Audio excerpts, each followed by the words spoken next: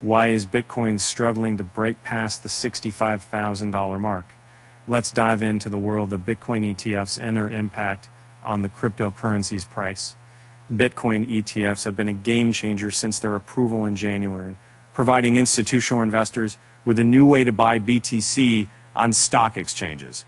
This development bolstered the rally to an all-time high of around $73,000 in Q1.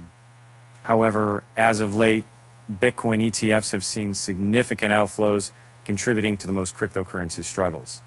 As outflows surge, Bitcoin tends to plunge or consolidate, as evidenced by the dismal level for the performance of the stock Bitcoin ETF in April and May.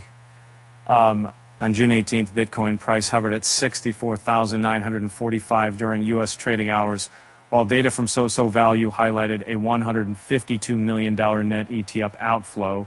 This persistent outflow since last week has caused the cumulative total net inflow to drop to $14.81 billion. The downturn in Bitcoin price may continue if the sentiment fails to recover.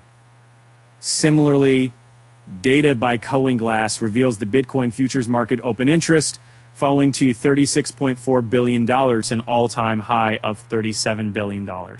Falling OI often hints at a continued downtrend, with the relative strength index dropping in the neutral area to 39. Bitcoin screams sell. If this trend sustains, the decline will intensify to the next support at $64,000. Therefore, traders can keep in mind the level of $64,000 as the first support, while staying open to the possibility of BTC diving to $62,500 and even seeking support for its $60,000.